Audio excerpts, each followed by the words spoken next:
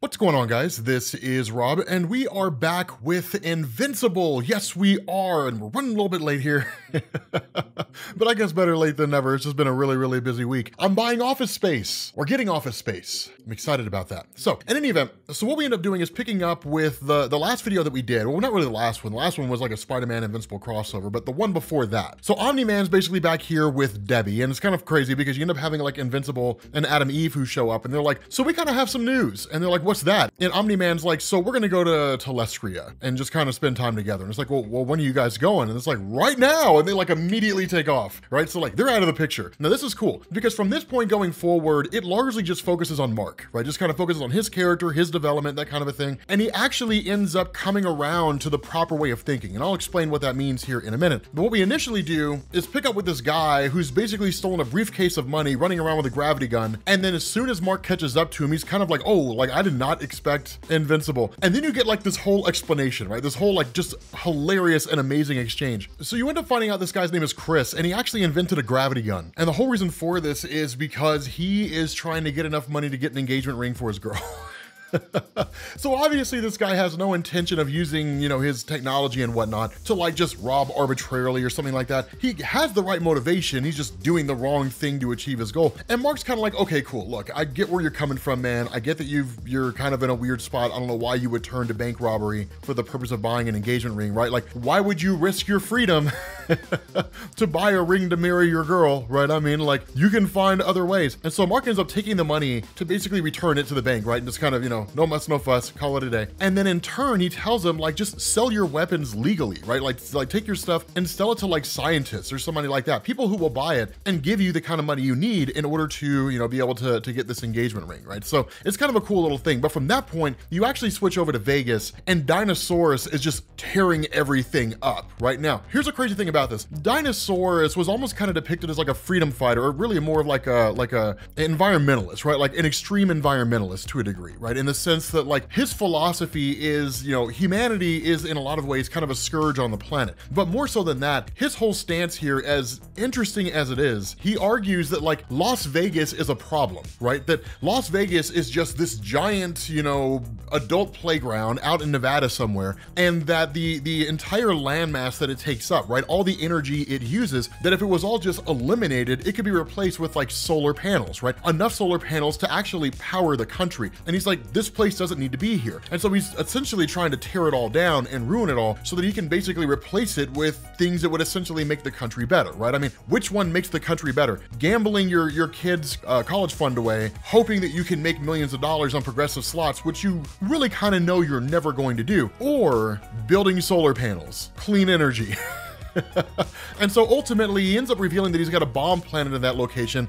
Mark ends up getting the bomb, but then that's when Dinosaurus is like, no. It would take more than one bomb to blow this place up. It would take 50. And he's like, in reality, you don't have enough to stop them all. And then like the entire area explodes. Like literally Las Vegas gets turned to glass, right? Like it's such a massive explosion. It rematerializes the sand in the desert and turns it all to a glass surface. Now, this is kind of viewed to a degree as a catastrophic failure of Mark, both in terms of how he sees himself and to a degree in terms of how the world sees him, right? I mean, they know that Dinosaurus was the one behind this, that this guy was the one that caused this great big huge calamity, that everybody who was in Vegas, for the most part, a lot of people have been evacuated, not everyone, but the entirety of Vegas has been totally destroyed, right? Totally obliterated. And so at that point, you learn a couple different things. One, Cecil's watching all of this unfold, right? So you already kind of know how things are going to go with him. And two, Dinosaurus survived the experience. Now, the funny thing about this is Dinosaurus refers to its human version as like his frail form. So in a lot of ways, Dinosaurus is really kind of an allegory for the Incredible Hulk, or really just kind of a pastiche of the Incredible Hulk in the Invincible series. Albeit, take away the idea of the Incredible Hulk just being like a mindless brute that wants to be left alone and just smashes stuff, and just kind of switch him over to being this kind of, you know, environmentalist guy who believes that like a lot of the stuff that humanity does is really just making things worse as opposed to making things better, right? That's what a lot of that turns into. And so you do have a few things things that take place here. Most notably, one of the big issues Mark is contending with is the idea that while he and Adam Eve have like Invincible Inc., and they're kind of like a small little superhero team or superhero organization, that they have the power to make the world better, the reality is that things just keep getting worse. But the biggest problem with this is that Mark is looking at everything from a short-term perspective, right? Like the destruction of Las Vegas. I mean, sure, it sucks that Vegas got blown up. The reality is some good could actually come out of that, and we'll see how that takes place. But that's one of the biggest issues that Mark has. Like so many of us, he's looking at the short term. In the moment, this is bad. Therefore, it will always be bad, which is not true, right? Like things may suck in the moment, but they can get better later on down the line. At the end of the day, it really all comes down to how much of a sacrifice you're willing to make. And that's one of the things that we'll talk about, as we kind of get further through this. But what you actually end up doing is switching over to the return of Robot and Monster Girl, right? Now, these characters had at one point in time been basically sucked into the portal to the Thraxan realm and just kind of been ruling it for about 12 years. And so Robot showing back up here, while it was 12 years there, it was nowhere near as long here. It was like 8 months, right? It was basically the time that Invincible was gone when he was out in space during the Viltrumite War. And so one of the things that happens is, one, Robot wants to be referred to as Rex. That's the name he wants to be called, seemingly as kind of a bit of a way to honor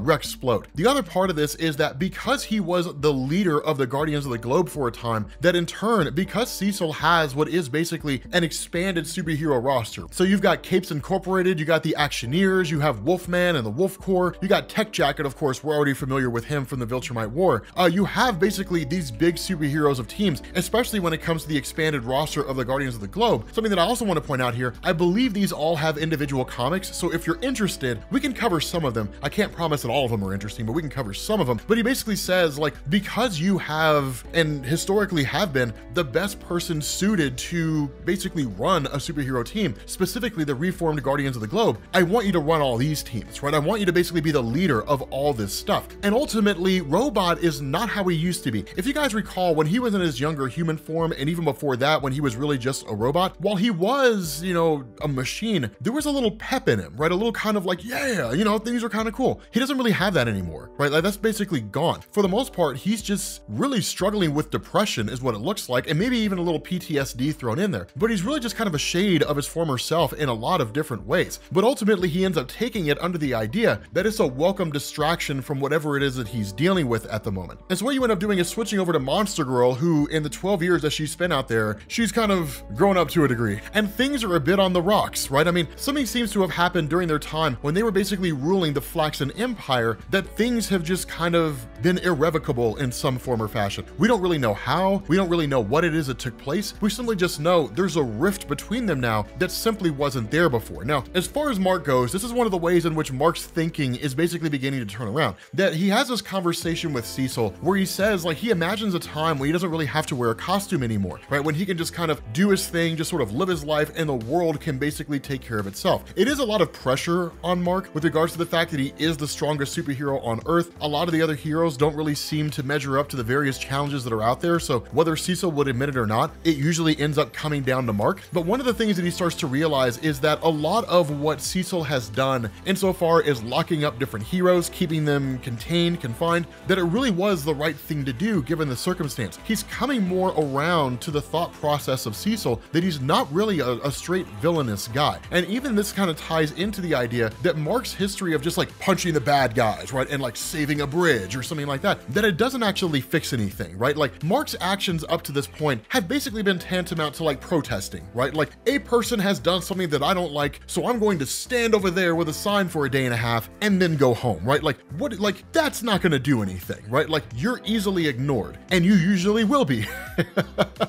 Protesting very rarely ever solves anything. So because of that, it's kind of Mark's equivalent of that, right? Like I saved a bridge, or a woman was falling and I rescued her, right? Like this is cool in the moment, but it has no real lasting impact on anything and doesn't really make the world better in any real measurable way. And so coming around to Cecil's thought process and basically realizing that in order to do some good, sometimes you got to do some bad, right? Like you got to be Machiavellian, right? You got to be willing to be a terrible person if it means the end result is a net positive. You have to lose yourself, essentially, that sometimes that's just the way it goes. And so ultimately Cecil reveals like, hey, okay, look, I'm glad you're thinking this way. There's some things that I've been keeping from you. And he basically reveals to Mark the fact that all those different versions of Invincible from across the multiverse, if you guys remember that story with Angstrom Levy, where he had summoned those different versions of Invincible, who were like criminals and they were evil, stuff like that, that a lot of those versions of Mark that were killed had been turned into Reanimen, right? Those kind of robotic, zombified individuals who basically just follow orders. And Mark kind of looks around, and where Cecil's expecting him to just freak and lose his mind, Mark's like, I mean, it makes me kind of uncomfortable, but at the same time, it kind of makes sense. I could definitely see why you're doing this, right? I mean, the various forces that you had before couldn't even stand against me. What hope would they have against somebody who's slightly weaker than me, right? Like, in order to do your job effectively, you're gonna have to have forces at your disposal that can basically go toe to toe against some pretty heavy hitters. And so Mark's like, it doesn't change anything, right? If you need me, call me. If there's nothing else you need, then I gotta bounce. And he basically leaves, right?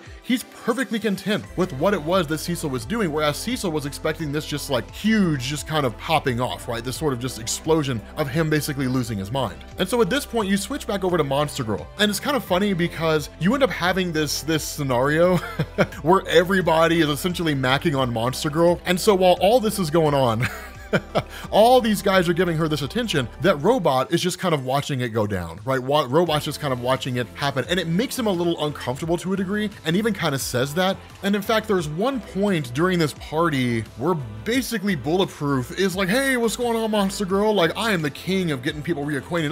Let's come hang out, right? We'll get you reacquainted, right? You know, it's turning into the opening scene of a Blacked episode, right? Like, that's literally what it's turning into.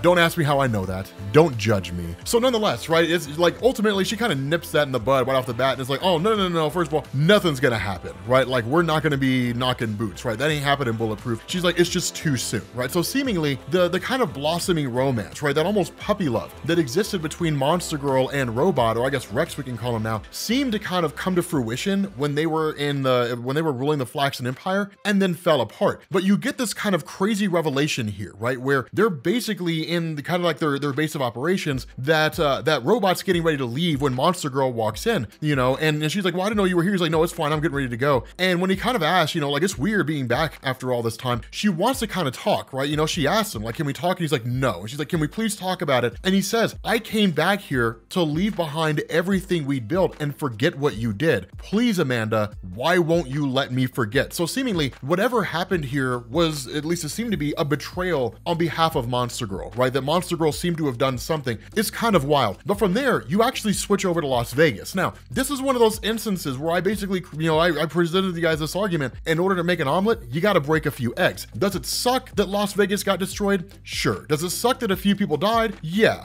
But the end result is a net gain. And that's one of the big issues, one of the big things that we've talked about from a philosophical level here on this YouTube channel, that there's a lot of progress that humanity can make, but people allow the just inherent value of a human life, as if there is such a thing, to get in the way of that, right? Like, everyone's life is valuable. You know, that should never be sacrificed or compromised in any way. And in believing that, humanity actually ends up holding itself back, right? Preventing itself from becoming something better. And so because of this presents a scenario where in the place of Las Vegas being totally obliterated just by its sheer location, the entire area being turned to glass, that Chris had actually been brought in to work for Cecil Stedman. And because Chris was basically a genius after inventing that gravity gun, that with his intelligence and capabilities, he developed double-sided solar panels. So the solar panels can absorb energy from the sun, but because the sun, of course, doesn't shine directly on the panels, it shines on the ground, it hits the glass and bounces back up to the other side of the solar panel. So basically, they're producing twice the amount of solar energy that a normal solar panel would be able to produce. That this is a net gain for humanity, and all it required was the sacrifice of some human lives. And at the end of the day, if that really is what happens, then it is a better thing, right? I mean, you can't make an omelet without breaking a few eggs. I understand that people cherish the value of human life. I don't know why people argue that human lives are just inherently valuable, right? You are valuable because you just exist, and that's enough, right? I mean, if that's the argument, every fascist dictator in the history of the world matters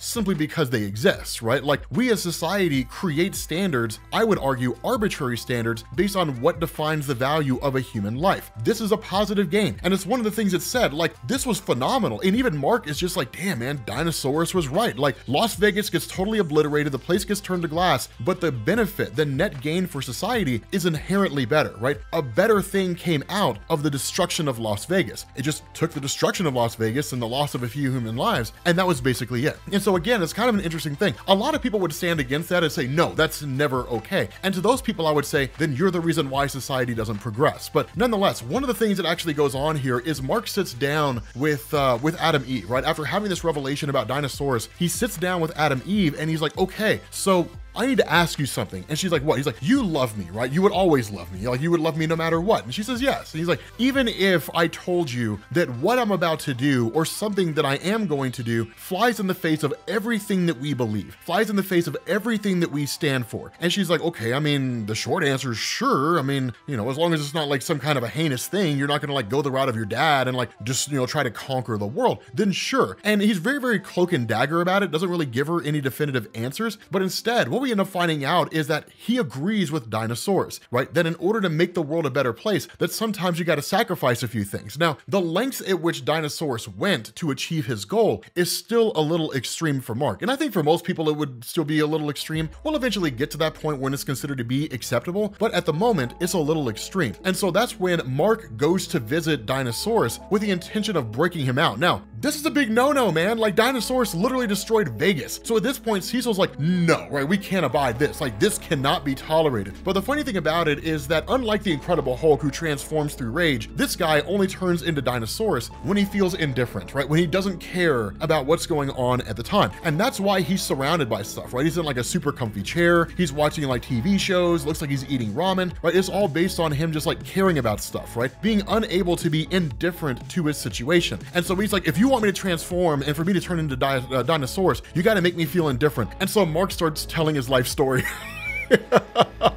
The most boring thing there ever was. Mark starts telling this story, and then like Dinosaurus is just like, oh my God. He's like, I don't care. Boom, he transforms, right? Turns into Dinosaurus.